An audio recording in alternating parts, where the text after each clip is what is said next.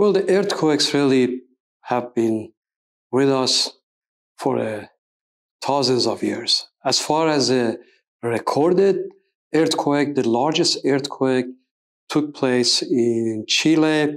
It was a magnitude 9.5, moment magnitude on May 22nd, 1960. This was a very major earthquake that had many aftershocks and so on.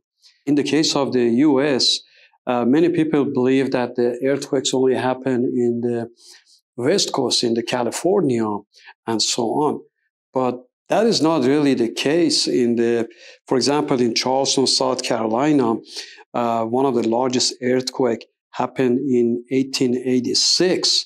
Actually, it is estimated, I believe, to be on magnitude 7 moment magnitude. And these earthquakes actually, at least in the case of the US, I can tell you that really it's different. The type of the earthquake that happens in the West Coast and the East Coast, and that's because of the soil structures that we have. So, in the case of, for example, the West Coast, because of the soft soil, there is a attenuation, and then if you go 50, 100 miles away toward the east, pretty much the earthquake, for example, it dies off the effect of it. But in the case of for example, let's say in the East Coast, because of the rock formations and so on, the vibrations and the earthquake, the waves basically travels the long distance. For example, in the case of the Charleston 1800s earthquake, there are lots of stories that, for example, the Missouri River started flowing backward, the bells in the church in Chicago, and that's a long distance between Charleston, South Carolina, and Chicago, it started ringing and so on. So the fact that, for example, in some locations we haven't had earthquakes for a long time doesn't mean that it cannot happen. There is one really saying that the number of the faults that we know exist in a given area directly related to a number of the geologists living in that area. So there's and in fact, after sometimes we are not aware of some areas that are prone to earthquake because we don't know where the faults are.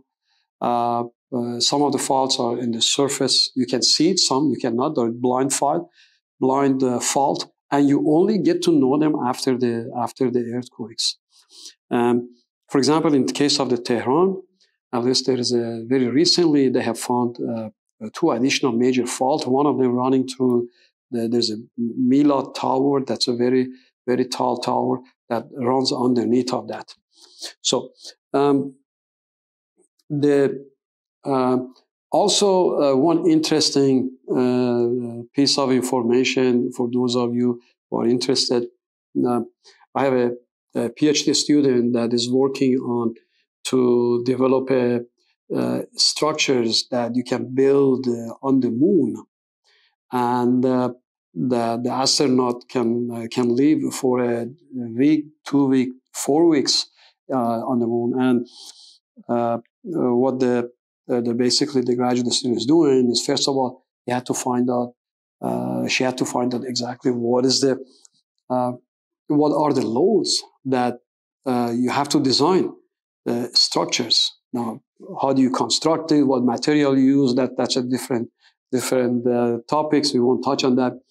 But as far as the loading goes, one of the loads actually is a moonquake. Now, we call it earthquakes. We have to say moonquakes. So there are actually quakes that happens on the moon, but the source is different. The characteristics different. It's a very long duration, can last a couple of hours, but it's a very low amplitude. But nevertheless, it's continuously just vibrating. So we do have that. The other thing that I think it's very important to note is not all earthquakes are the same. And uh, the depending on the soil conditions, the damage to the structures can be significantly different. Basically, even in the earthquakes, let's say the source of the earthquake, the waves are generated, but once the waves are traveled through different type of soil condition, its characteristic can change completely. So there are many factors that goes into evaluating the effect of the basically the earthquake.